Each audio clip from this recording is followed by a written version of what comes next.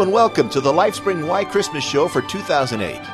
If you're a regular Lifespring listener, you may have heard the Christmas member of the Lifespring family for the last couple of years. If this is your first time listening to the Lifespring Why Christmas Show or any Lifespring show, then welcome. It's great to have you with us.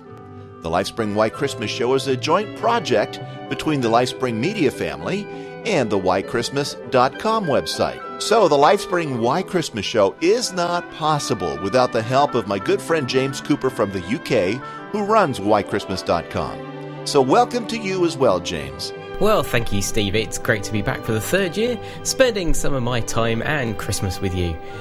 This year, we're going to have a daily show to help us get us all in the Christmas spirit. And Steve, I believe we'll be doing some shows together and then some of them on our own as well.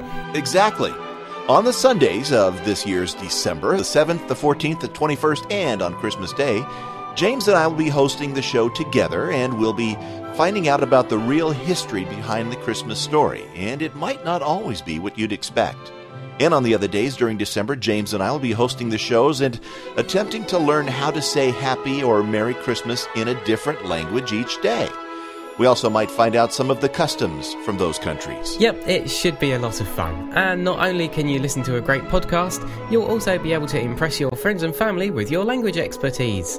And if you know how to say Happy or Merry Christmas in a language other than English, then please get in touch with us and we'd love to put you on the show. In the USA, you can call the Lifespring listener line on 877-433-9091, and I think you can also ring that on Skype if you're elsewhere in the world.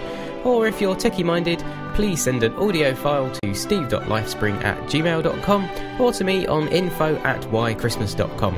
We'd really love to have you as part of the show, and it means that we don't have to try and pronounce things. You don't want to hear me trying to do that very often, I tell you.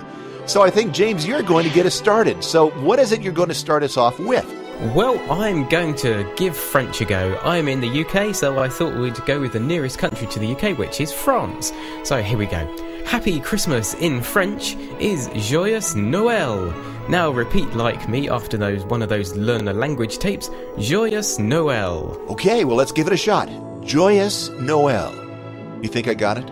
Yep, that sounds good to me, and it's a great start to the Lifespring Why Christmas Show for 2008. Indeed. So, if you would like to be a part of the show, please get in touch on the toll-free listener line at 877-433-9091, or send an audio file to steve.lifespring@gmail.com or info@whychristmas.com.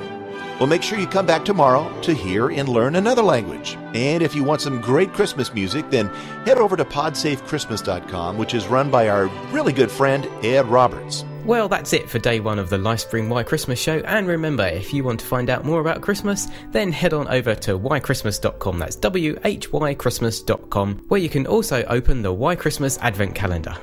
Well, thanks, James, and thank you for listening to the Lifespring Why Christmas Show. I'm Steve Webb. I'm your host, and Merry Christmas.